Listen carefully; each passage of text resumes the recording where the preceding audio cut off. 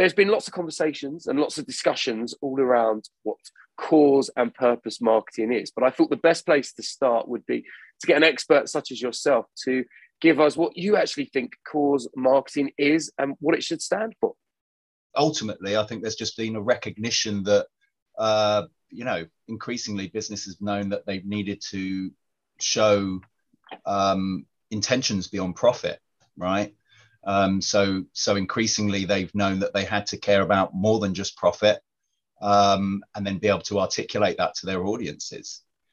The way that's been taken on, my honest answer would be the way that's been taken on has been variable depending on the brands, right? There was a move towards brands realizing that if they demonstrated they cared about more than just money, if they were more than just profit, that they would be able to engage with customers. And ultimately, that's what employees want, right? They want to know what you stand for.